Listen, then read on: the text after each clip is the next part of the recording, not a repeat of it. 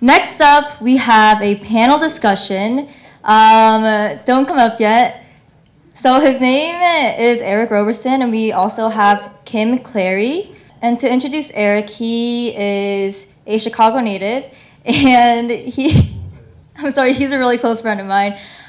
He's really young. He's close to our age. I'm also pretty young. And what? But despite his age, he's done substantial work in Chicago with the youth there. Right now, he is the program outreach coordinator with HopeWW.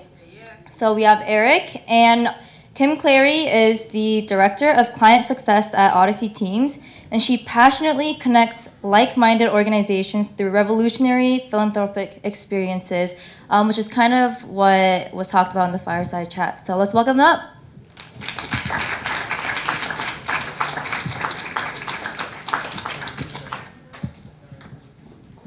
Thank you, Gia.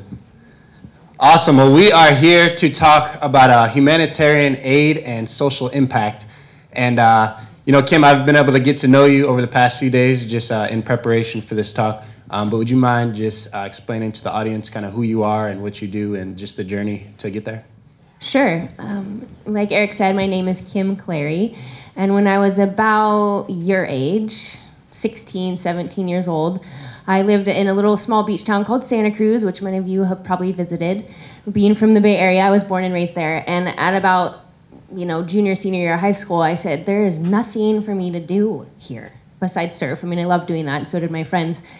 But I saw a lot of people getting involved in other not so constructive things outside of surfing, drugs, alcohol, crime, all of that stuff. And at 16 years old, I thought, wow, wouldn't it be cool if there was somewhere for me to go and for my colleagues to go that wasn't a church and it wasn't a party, like something in between that would resonate with my peers. And I didn't have anything like that. And at that age, I didn't have this forum of people that were older than me that were gonna stand behind me and start something. So I kind of sat on that for a couple years, and when I was about 22, I didn't come to a conference like this, so I didn't know I shouldn't start my own nonprofit, so I did. I started a nonprofit in Santa Cruz and ran it for about 10 years, and it was anchored in really empowering youth and rewarding them for positive behavior instead of waiting till they're off on the wrong track and then trying to steer them back. So that was my roots. Again, for about 10 years I did that. And then my mentor, which kudos for Adam to recommend you guys all find a mentor, because my mentor recommended that I come and work for the company I work with now. It's called Odysey Teams, and it leverages philanthropy in the training room of these large corporations. Like one of our clients is Google, Genentech. What is that? Oh, we don't have any slides. We're just hanging out. Yeah, we're good. I think so. I like the power though. So now I am in a position at the company that I work for to bring philanthropy to these large corporations and to help create a visceral emotional connection to themes like collaboration, communication, communicating across silos. So it's kind of two birds with one stone. Yeah. And I want to hear about you. So Eric and I just met like last week. So this is actually like us really getting to know each other a little bit. Exactly. So I want to hear a little bit about your story. Super impressive. I won't take the thunder away from you, so take it. Excellent. Thank you. Thank you for sharing. I'm excited to ask you some questions after, definitely. But a bit about myself. I grew up very sheltered. I was homeschooled. I grew up in the suburbs. And to top it all off, the name of the street I grew up on was Talala, which is kind of like a pretty soft name. I wasn't proud of it. I'm a little embarrassed to even bring it up here. But my dad was actually a school teacher, and in inner city Chicago, he's currently a teacher as well. And he would always come home and share stories just about the students' lives and how just the challenges that you'll face in inner city Chicago. So I kind of always had that in the back of my mind growing up on Talala Street. And I went to college and I really wanted to get involved in similar work as my father. And the more I got close to different nonprofit organizations, the more I realized that, man, there's a lot of challenges out there, even within the organizations themselves.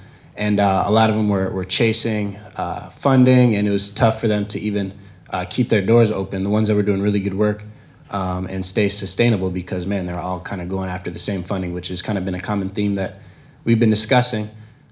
So, you know, I knew I wanted to do something. So after college, I actually moved from Tlala Street to the hood, and I just really fully immersed myself into, you know, the lifestyle that I was hoping to help and change. And, you know, I lived in a pretty dangerous neighborhood for a period of time, but I ran into who's now a mentor of mine who hired me, and I started working with an organization called Meta 24. And this program helps students who are disengaged in school. They're, you know, maybe they're not coming to school. It helps them get re-engaged by starting their own businesses and learning through that. So the program was actually very successful, and they were able to open a brick and mortar store down the street, and even an online store as well. But it was great to be a part of an organization that kind of had figured out the solution a little bit to a self-sustaining model where they're not as dependent on grants, right? Because they have these students who are generally producing income and starting their own businesses and becoming self-sustainable. Fast forward a little bit, I started work with an organization called HopeWW, and I've been able to kind of connect both Gooddler and Meta 24 by utilizing Gooddler to sell these youth entrepreneurs products, which has been a really cool model because these young entrepreneurs who society maybe was looking down on before are actually now giving back to their very own community through selling these products to organizations, for example, like one in Chicago called New Moms that helps youth mothers in tough situations get back on their feet. So, I mean, these young entrepreneurs are going from, you know, getting in trouble to providing soap to people in need in their own community. So can you talk a little bit more about that? I mean, we're speaking in generalities right now about social impact and the background that you have, which is absolutely amazing. I mean, this dude's 23. I mean, he's already done so much with his life, so watch out for this guy. But give us a little story, a little background maybe from Meta 24 or Hope Worldwide that can kind of give us some insight into what's going on. Sure, yeah, I'll give an example of an event that my organization did and I was able to head up. Every year we do a program called Hope Youth Corps where people from all over the world come to Chicago and they just serve. They come here and they team up with different partnering organizations, but we did a toiletry drive through this program, and we had, you know, over 400 youth come out to this event, and they bought products on Gooddler. So, example, they bought soaps. The students also make things like deodorant and shampoos and even candles. And they, at this event, they bought all these different products online, virtually through Gooddler. We didn't even have to bring the products, and had a virtual toiletry drive, which is pretty fun. And we wound up selling $3,000 worth of toiletries, and it was great because it served a double purpose, right? It not only helped New Moms organization by providing them the toiletries they needed, but it also helped these young entrepreneurs get jobs and be able to have the accomplishment of helping their communities. And in fact, there's another event recently in Chicago. It was a global summit for our organization, Hope Worldwide, and a Meta 24 student reached $1,000 in revenue for his candle business at this summit that we had. So it's great just providing opportunity for the youth there through these kind of pop-up shop type style events that we have through our organizations using the Gooddler model and things of that nature. So what was that young man's name? His name is Cortez, and actually you guys can find his candles online, Candles by Cortez.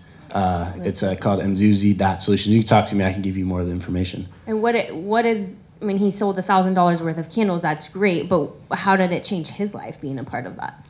Yeah, so actually Cortez previously, he rarely came to school. You'd see him about, once a week, and really it was just to kind of check in with his buddies. And he was having a hard time holding a job. He was working at Starbucks, and he had gotten fired, but then he got his job back, and he was really just on icy ground there. But through this business, he really learned the skills necessary to be employable. He learned kind of the passion and drive and learned how business works and how it can apply to different areas of his life. So he went from never coming to school to, I had to kick him out of my classroom every day, but he would come to school all the time, even on Saturdays when we'd put Saturday programming on for the students. and he's actually now a manager at Starbucks because of the different skills and soft skills and things like that he's been able to accomplish. So. Yeah, Cortez, that's awesome.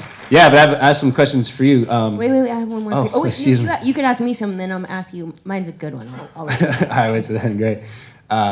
Yeah, I know that you mentioned before you started your own nonprofit. She's being modest. She's saying I'm accomplishing things at 23. She started her nonprofit at 22, which is pretty phenomenal. Makes me feel like I'm behind. But what was kind of the shift from the nonprofit world to for-profit?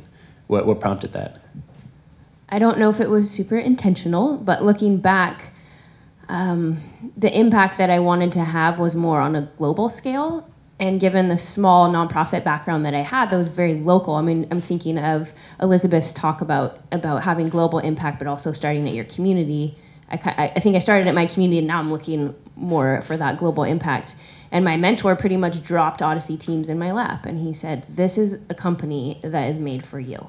They take philanthropy, like literally we partner with a nonprofit called the Ellen Meadows Prosthetic Hand Foundation, and they make parts for prosthetic hands, like the 50 different pieces of plastic and metal that will eventually change someone's life. And those hands have to get put together.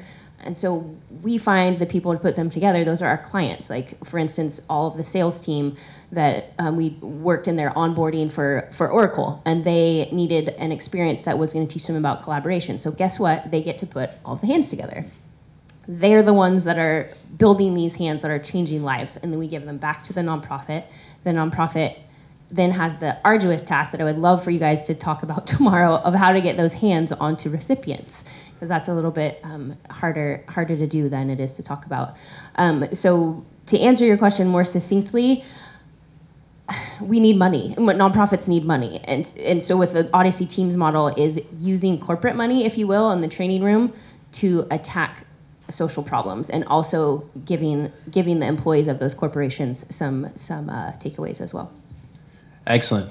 Yeah, I've just been alerted that we have time for one more question, so I'm going to assume that means one more question for each of us very quickly. But my question for you, you talked about how there's kind of a corporate shift, and I'm just curious, is it moving, generally speaking, moving more towards the social impact model, or is it moving kind of further away from that? Thankfully, it's moving towards it. And a lot of that is in part to young people like yourselves that want to be involved in corporations that are making a difference. So you're pushing from the workforce up to the decision makers, you're pushing that social change.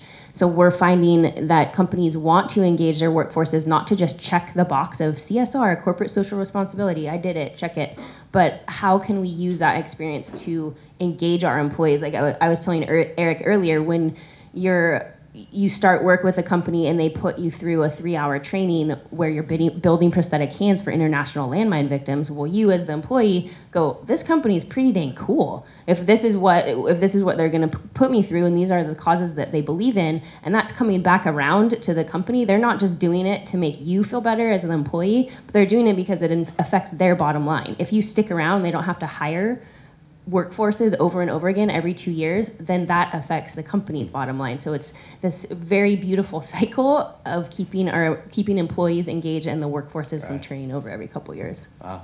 Yeah, it's pretty fun. Okay, last question for you. Great. So we talked about nonprofits, and you're like a little bit of an aversion to it.